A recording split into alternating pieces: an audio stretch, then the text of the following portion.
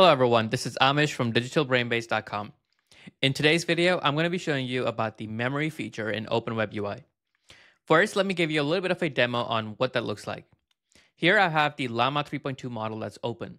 Now, you can see here that this is just the standard model, and I haven't really given it any information at all. So let me first start by just calling this model and seeing if it knows any information about me. Hey, what am I studying to become?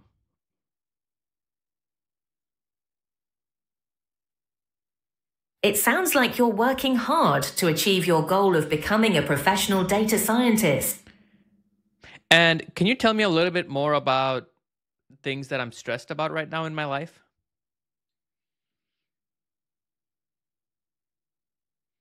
I'm so sorry to hear that you're feeling stressed and anxious about your job search.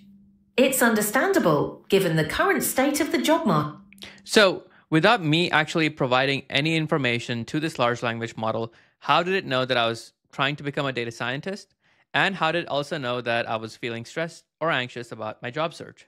Well, this is through the use of the memory feature in OpenWebUI. Now, here's the thing. It works by going over to your admin panel, or I guess in your settings. And then here under personalization, you have the memory experimental feature. Now, I have turned it in or toggled it in the positive direction, and I'm going to manage this.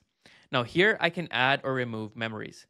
Suppose you just want the whatever LLM that you use to just know this information about yourself. Well, you can pretty much just configure it here. So as an example, I have a memory set that I want to become a professional data scientist, and I've been studying for a long time. I have another memory that's set here that I'm feeling anxious about the job market. I'm also feeling anxious about the economy and my finance. I also only have apparently $1,000 that's remaining in my bank account. So if I update this and then save this, go back here. Now I can simply call my model and see if it knows that I only have $1,000 in my bank account. Hey, I'm feeling stressed, and do you think I have enough money in my bank account right now?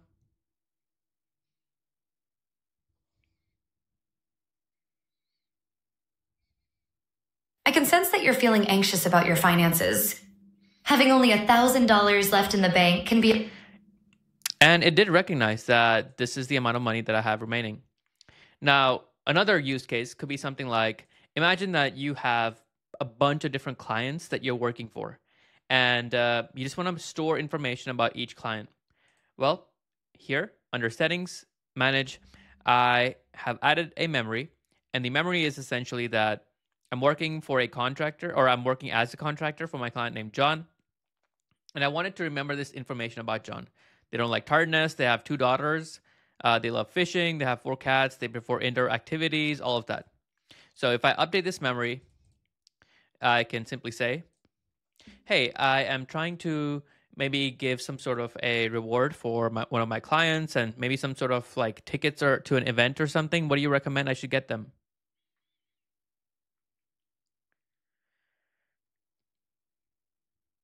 Considering John's preferences and characteristics, here are some gift ideas that might make him happy. 1. F1 racing experience.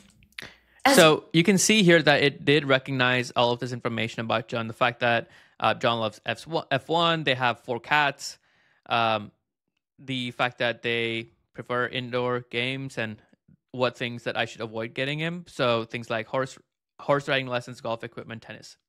So basically, this is what the overall idea behind memory is. It's sort of this knowledge base that your model is always going to keep referencing, especially when it's going to be giving you a response. So that's one use case, but there are so many different use cases. And if you have a different use case, then I would encourage you to maybe post a comment about it in the comment section, and I can take a look. It'll be interesting to see how people are using this memory feature. That's it for this video.